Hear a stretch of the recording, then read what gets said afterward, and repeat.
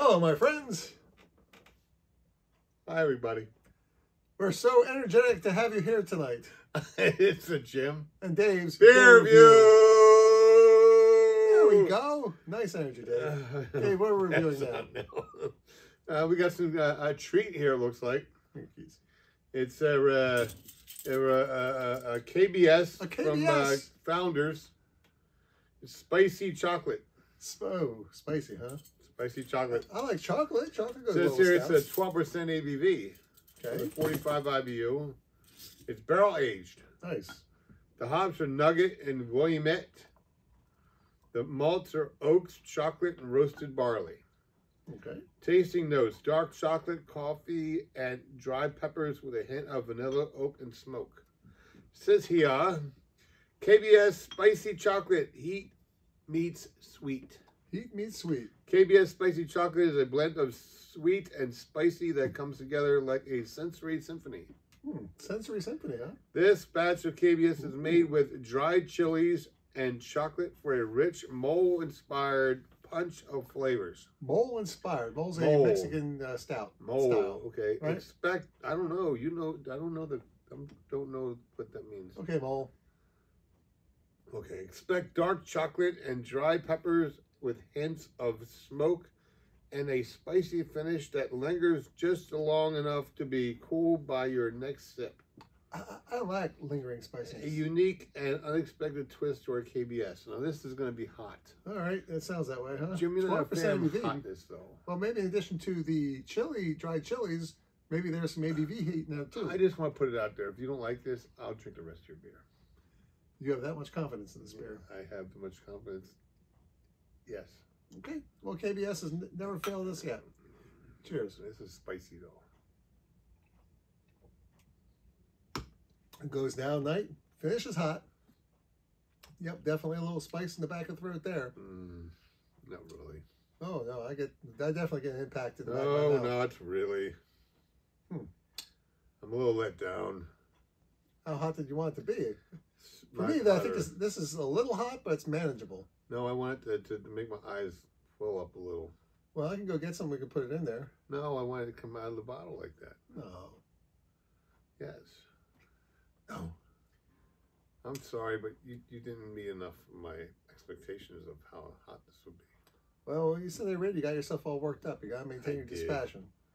Dried peppers, damn it. I had stuff from another brewery that had a variety pack of 4 different spicy beers, and they were all hotter than this.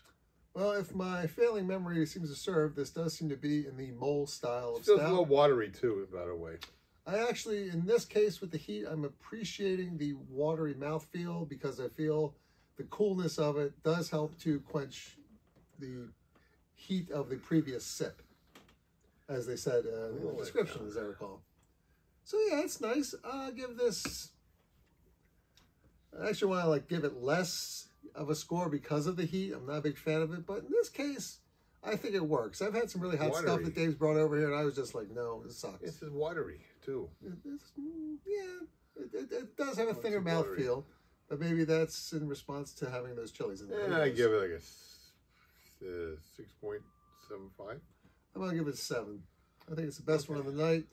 I love the roasted notes. It was a really simple malt bill to me. I thought that's... Even though it's 12%. I mean, 12%. Yeah, I mean, the 12%, it's great to have, that level of ABV from the malts. 12%. But those malts were like a very, 3 malts in a malt bill for this. It's almost like they're expecting the chocolate and the dried chilies to carry the flavor. And I think if that's what they were going for, it did succeed. I don't know if it's this thin a mouthfeel. It's really worth barrel aging. Yeah, I mean, the barrel aging may have added some vanilla, a little bit of oak notes, but, it's not in the forefront. But it's definitely there. The heat and the chocolate definitely overshadow all the barrel aging notes. I'm sure it adds something, but still not convinced it was worthwhile. So 6.75 out of 10. Well, we had to drink it because it was here. Oh, we're going to finish it. And I'm going to finish it, too. I said 6.75. That's not bad. It's just... It's a little low for KBS. The watery part brings it under a 7 for me. Okay, well, there you go. That's That's fair. The watery part. And it should be a little hotter too. If you put dry peppers, it should be hotter. Totally disagree. This is should have made my eyes swell up and make I don't like my cry. eyes. Don't hurt yourself. I don't want to hurt myself. Yeah, obviously. Yeah, let me help. I want to hurt myself. Anyway, as I was saying, 7 out of 10 from me, 6.75 out of 10 from Dave. It's the Jim and Dave beer review. We'd like to say the Surgeon General's warning, which is that women who are pregnant should not drink alcoholic beverages due to the risk of birth defects. You should not operate heavy machinery or drive a vehicle if you're under the influence of alcohol. And of course, excessive drinking can cause health problems. And the reason we do all these different beer reviews is we believe that you, our viewers, should drink great beer. And have a good life to your friends. Be your friends. Subscribe to our channel. Thumbs up, thumbs down, comment below, and copy that link button to wrap it all up with a bow. With a bow. And we'll see you next time on the Jim and Dave beer review. Right. Yes, Colonel. Le Beau. Right. Le Beau. Remy Le Beau. Comment below if you know what we're referencing. Don't say anything. And we will see you next time, my friend. Good beer review week.